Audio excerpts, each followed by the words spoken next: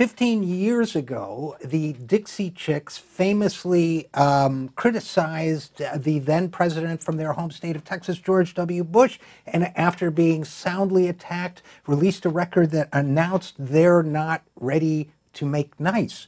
Our next guest is not ready to make nice either. In fact, he has written a book indicating that he thinks it's time to fight dirty. David Faris is a program director of political science and a professor at Roosevelt University in Chicago, and his latest book is entitled "It's Time to Fight Dirty: How Democrats Can Build a Lasting Majority in American Politics." So first of all, David, thanks for coming on the program.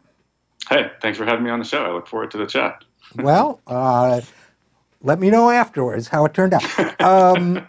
Okay, so here's the thing. Obviously, there are a couple things we could talk about. You've got a number of, besides that declaration of principle that it's time to fight dirty, we could start by talking about that a little bit. You then have a number of specific recommendations. I'd like to hit on a couple of those. And then one of them in particular, because of the Supreme Court announcement, the recent Supreme Court announcement. But let's start with just a simple, why is it fighting dirty has always been considered, at least by liberals, progressives, and what have you, to be the wrong thing to do. We just experienced 8 years of a Democratic president who prided himself on civility. And we're getting civility lectures all over the place now in the wake of some of the pushback in their private lives against Trump administration officials. Why is it time for Democrats in particular to fight dirty? Well, I think it's been time for Democrats to fight dirty for a while, but I think that the lesson of the last about 20 years of American political history is that Republicans have taken basically every opportunity they've had to push the boundaries of legality, to press their advantage, to maximize their power wherever it's legal and constitutionally permissible. The theft of Merrick Garland's seat on the Supreme Court, I think, is the greatest example of how Republicans play that game. But there are many, many others going back, particularly during the Obama administration, of Republicans, violating these sort of older norms of American politics, where the two parties are supposed to cooperate with each other to produce good policy, even when there's divided government or even when you're completely in the minority. And Republicans in the Obama administration simply did not do that. They made a determination that their best way back into power was to destroy the Obama administration, was to obstruct it at every opportunity, was to use every sort of lever of power that they could find in the House and then in the Senate to slow down his agenda and to reverse it ultimately. And so the sort of like radicalization moment for me was when that all paid off. By producing complete Republican control in Washington in 2016. I think up until that point, I'd held out hope that Republicans would be punished for the way that they acted during the Obama administration. And they just weren't, and it kind of proved to me that ordinary voters don't actually really care that much about these sort of procedural games that people play in Washington. And that if Democrats continue to be, for the most part, the party of pragmatism, the party of deal-making, the party of bipartisanship, while Republicans are playing this pretty ruthless procedural game to drive down the Democratic vote and to seize power wherever they can, I think that ends in a very bad place for the left. And so that realization is the genesis for this book, which is that it's time for Democrats to sort of use their procedural rights in the same way that Republicans are. So if it's legal, if it's not constitutionally prohibited, we should do it if it enhances the chances of Democrats winning the next election or staying in power.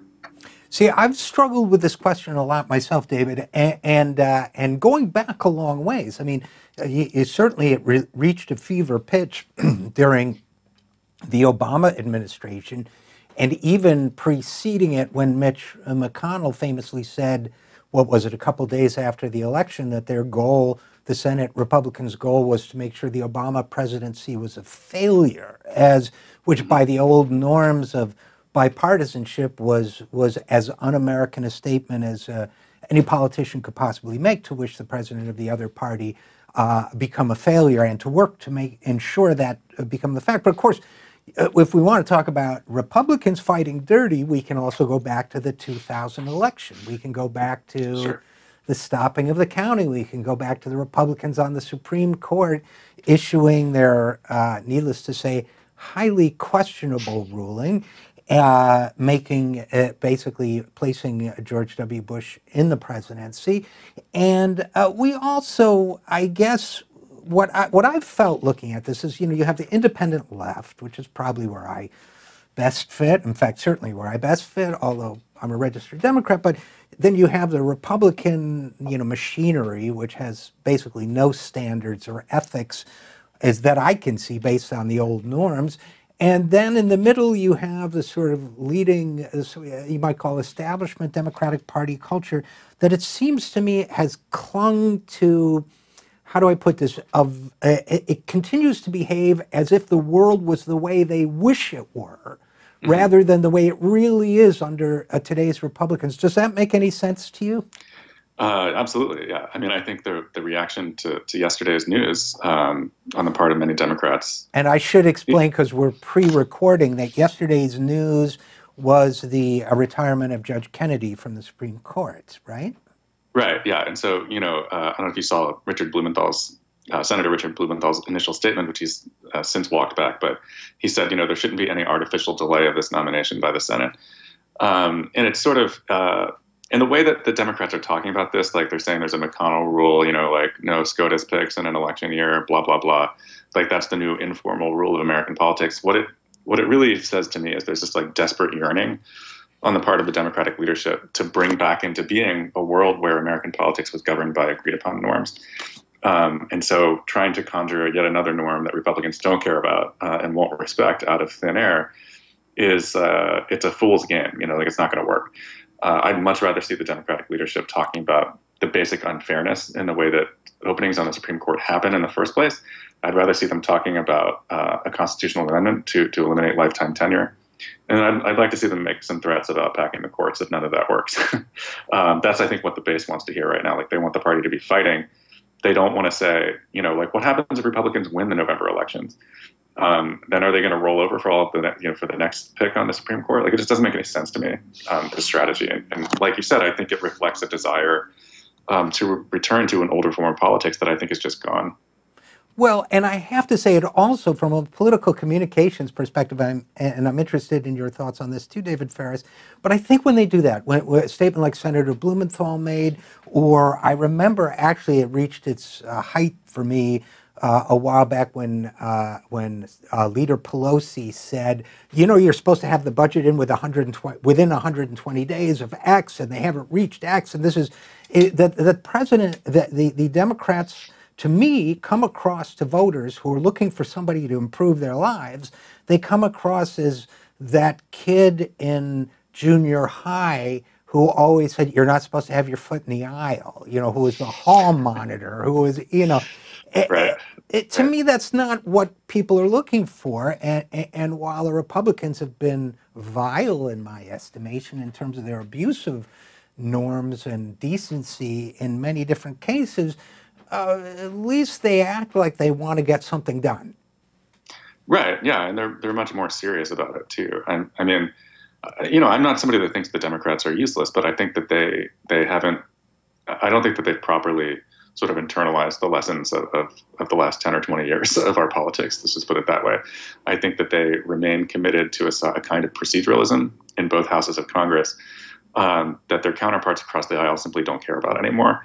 And the idea that if they just stick to it throughout this terrible period in our history, and then they get back into power and they can restore some of these norms, it just doesn't make any sense to me, because I don't think that Republicans will cooperate in that project. As in, well, Mitch McConnell may not be a very nice man, but I'm sure their 2016 presidential nominee will go back to just the kind of decency we're used to. Right. No, I think that's exactly right. And I think that, and again, we're talking with Professor David Faris, author of the book, It's Time to Fight Dirty, How Democrats Can Build a Lasting Majority in American Politics. And frankly, David, your book is kind of a breath of fresh air to me, because I feel like this is a conversation we need to be having, is like, look, these guys are horrible. They're incredibly well-funded. They have no scruples that I can perceive. Individuals may, but as a collective entity, and we need to come out swinging. So, and it's also great to me because to have these conversations, because I feel as if, the broadly speaking, the left, everyone from center left to liberal to progressive to socialist to whatever, however you want to define the spectrum on that side of the dividing line. I feel like that community as a group has a tendency to despair and fatalism. They just, oh, we're really shafted because now they're going to get a majority of the Supreme Court or whatever. I like it says, well, okay, let's mess with the total number on the Supreme Court, and we'll talk about that in a minute. But oh boy, the Senate, it's like. They're always going to have Wyoming or what. Well, okay, let's talk about what we can do about the Senate. So let's talk about some of the ideas in your book, because I think that I think this is exactly the conversation we need to be having. So I called up the list here. Of course, it is not helping. My internet is not helping me out because it's made them go away. But let's start with the first one. You call it the 58-state solution. So let's talk about that for a second. What's the 58-state solution? Sure. I mean, I think that, the basic idea is that Democrats have a structural disadvantage in the United States Senate. So, of course, every state, no matter how large or small in terms of population, gets the same 2 senators.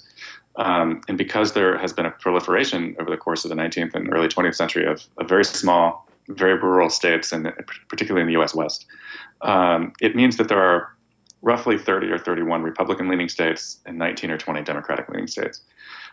So that in a normal election year, of course, only a third of the Senate goes up for election at any time. But, for the sake of argument, in a normal political environment, Democrats are fighting at a major disadvantage in the U.S. Senate. In a neutral environment, Republicans will probably hold, 58 to 60 seats, and Democrats will hold 40 to 42. And even in a Democratic-leaning environment, as we see this year, we're going to have trouble taking back the Senate because of this structural disadvantage. And you can't change that in the U.S. Constitution. Like, we can't amend ourselves out of that because there's a clause there that says that the states can't be deprived of their equal representation without their consent. Right, which they're never going to give, right? Like, Wyoming is never going to say, like, sure, take away our equal representation. So we have to have a workaround. In the sort of dark hours after the 2016 election, I was like, well, maybe what about 2018? And I looked at the map for 2018, and it was just dreadful. It was a dreadful map for us. And so it got me to thinking about, like, what actually could we do about this? And the sort of low-hanging fruit here is giving statehood to Washington, D.C. and Puerto Rico, both of whom are full of birthright American citizens who have no voting representation in Congress whatsoever. They both have robust statehood movements. I think there's majority sentiment in Puerto Rico, and for sure there's majority sentiment for statehood in D.C. And these are things that could happen with a simple act of Congress signed by the president. We would have D.C. and Puerto Rico as states, and then we'd have 4 extra seats in the U.S. Senate. I like to remind people that if we had done this 20 years ago, first of all, George W. Bush would never become president. Second of all, Democrats would hold the Senate right now. In other words, they'd have a narrow majority in the U.S. Senate right now if D.C. and Puerto Rico were states. So to me, there's no argument. Just for the left, there's no plausible argument against this. It's the right thing to do from a democratic theoretic perspective. It's also just like it's like a killer move in partisan terms, because it would really help the Democratic Party kind of keep up with their opponents in the Senate. But that's not enough. And that's why I want to go to 58 states instead of 52 by breaking up the state of California into 7 or more pieces, which is, I guess, one of the zanier ideas in the book. I mean, I think Puerto Rico and D.C., this is stuff that could happen in the first month of the next Democratic administration. Whereas California is something that's a project that's going to take time. We'll get a sense of how Californians feel about breaking the state up in November, because there's actually a ballot initiative to divide California into 3 that will be voted on this November. I suspect it will lose pretty badly. And so that'll give us a sense of how much work we have to do in terms of thinking about how to convince the people of California that this is both in their interest, but also in the interest of the Democratic Party. But again, there's nothing constitutionally standing in the way here. To break up an existing state, you require an extra step, which is an act of the state legislature. And I think in terms of fairness and morality, we would want to have one of California's crazy ballot initiatives here to get the people of California on board. Like, I wouldn't want the California state legislature passing a Divide California bill over the opposition of the people of the state. So yeah, it would be tough to do, too. yeah, Let me yeah. just do a quick station identification. We're talking with Professor David Faris about his book, It's Time to Fight Dirty, recommendations for the Democrats. And, okay, Professor Faris, just one more thought about the California division. There have been other propositions in California. I always worry about the wealthy Silicon Valley and San Francisco hub being carved out with all of that revenue being taken away from the Central Valley and other places that are struggling a lot more economically. That's my biggest objection. I mean, I like the idea of all those liberal senators, but Sure. that's my biggest worry about breaking up California.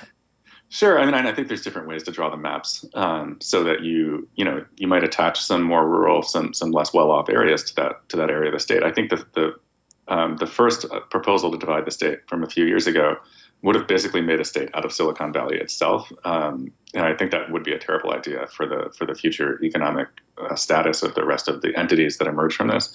So.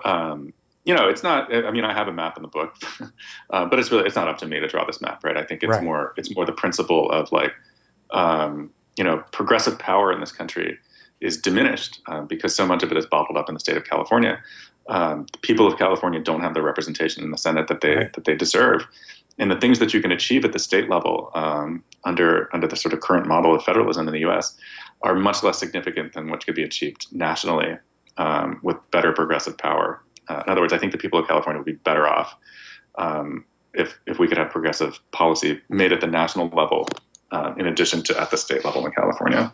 Well, and it's a really interesting idea about which I love the aggressive thinking there. I mean, I live in a neighborhood of about probably 80 people, very democratic, very liberal. As far as I'm concerned, I'd make the state of Eskow's neighborhood. We have 2 senators. You don't like it? You think it's unfair? You should have thought about that when you were bragging about Wyoming. Right. Yeah. So yeah, I like the boldness of it. You talk about a new Voting Rights Act and a couple procedural things, I guess I would say. Voting Rights Act. To me, this is amazing that Democrats have not been fighting and openly fighting and making a national issue out of the fact that the Republican Party is doing the most un-American thing possible by systematically suppressing the voting rights of minorities and other groups that tend to vote Democratic, depriving them of their voting rights, not necessarily because they're racist SOBs, although that could be a factor, but because that's how they win elections. It's amazing to me that the state level cheating has not become a major cause célèbre for Democrats. Yeah, and I think that's a shame because I think it's a really important issue. I mean, I will say there's a lot of really terrific and inspirational work being done at the state level to do things like register people automatically to vote, to fight against these voter ID laws that have the transparent effect of driving down minority turnout. But in the book, I argue that this is something that's amenable to a national policy solution. The elections clause of the Constitution very clearly gives Congress the right to regulate the state's conduct of federal elections. And so we could do a lot of things overnight. We could automatically register every single American to vote so that it's an opt-out system rather than an opt-in. We could declare a national federal election holiday that I think would increase turnout on the margins. More importantly, we could eliminate voter ID laws, and we could also eliminate felony disenfranchisement laws. Collectively, all of these things would add millions of voters to the rolls. It would increase turnout, I think, by 10% or more. And as we know about non-voters is that they're overwhelmingly less well-off, and I think almost certainly lean Democratic in the aggregate. So it's another place where it's the right thing to do, right? We're one of the few countries in the world that has any of these policies, let alone all of them. And we're really an outlier in terms of voting rights. And so we could pass a modern Voting Rights Act that would eliminate all of this contention. I mean, there's 1.6 million people in Florida alone who are disenfranchised by the felony laws. And if you know anything about how close the elections in Florida often are, Sure.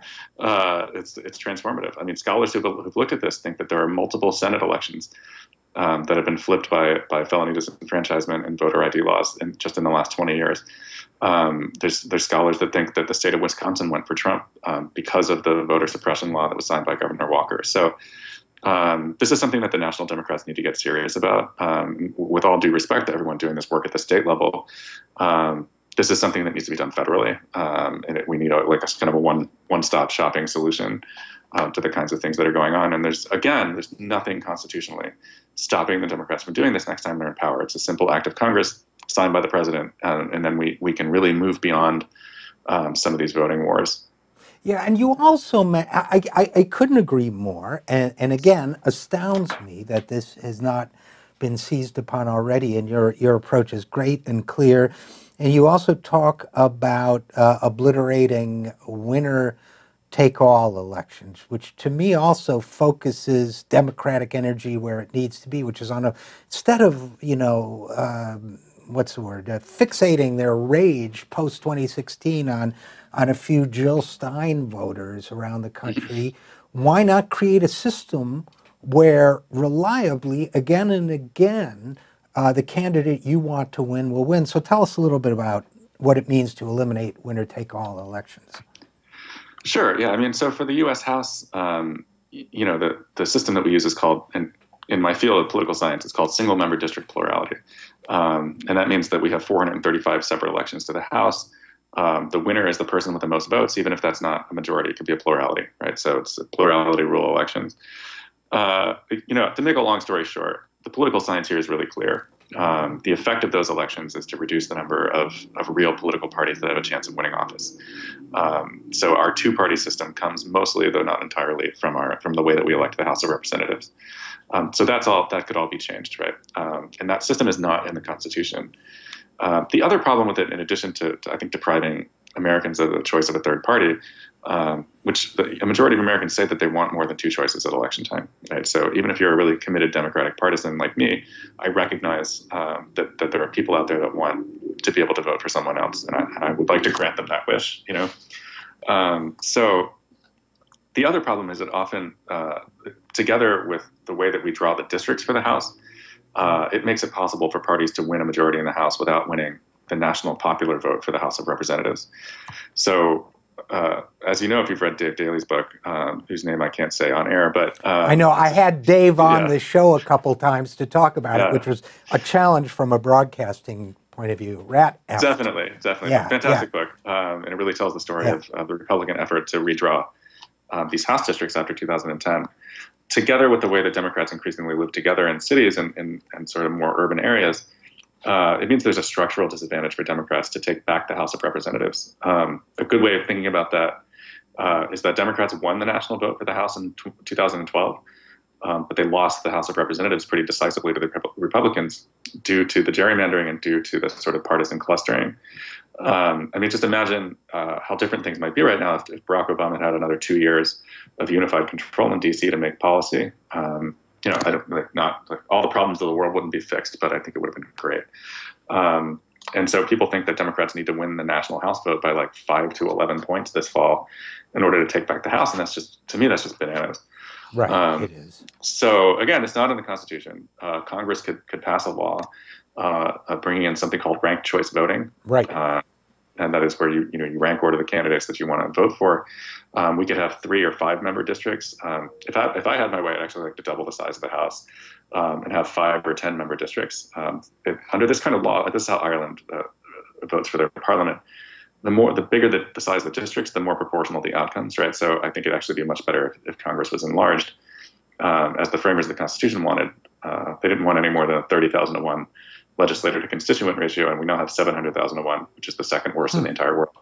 So anyway, there's a lot going on there, and it's a little bit hard to explain in a 5-minute bite. But no, I understand. There's a way to change how we vote for the House that would make our outcomes more proportional.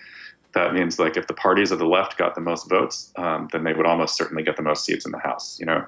There's no voting system that's foolproof, but this would eliminate gerrymandering from the face of the earth. It would eliminate the built-in rural a partisan Republican advantage in the House of Representatives. It would mean that the left wouldn't have to win an election by 11 points to win the election. You could win by 1 point, as you're supposed to under democratic theory. And again, just like with DC and Puerto Rico, and just with the Modern Voting Rights Act, there's nothing constitutionally stopping us from doing this. And I think it's really important to address these structural barriers to progressive power in this country.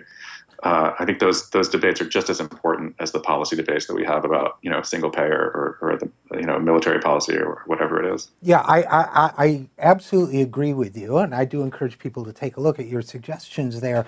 But I can't let you go, given the given the news, the burning news that there is going to be a new vacancy on the Supreme Court under Donald Trump. The last one, of course, his ability to put the ideological fanatic Neil Gorsuch, my opinion, not yours necessarily, on the Supreme Court because of the cheating that Mitch McConnell, insisting that you can't, in the final year of a presidency, pick a Supreme Court justice. An odd interpretation. He never, by the way, specified exactly what the period of time was where it remained legitimate for sitting president to pick a Supreme Court judge, because he clearly didn't care about the reasoning. He just wanted what he wanted.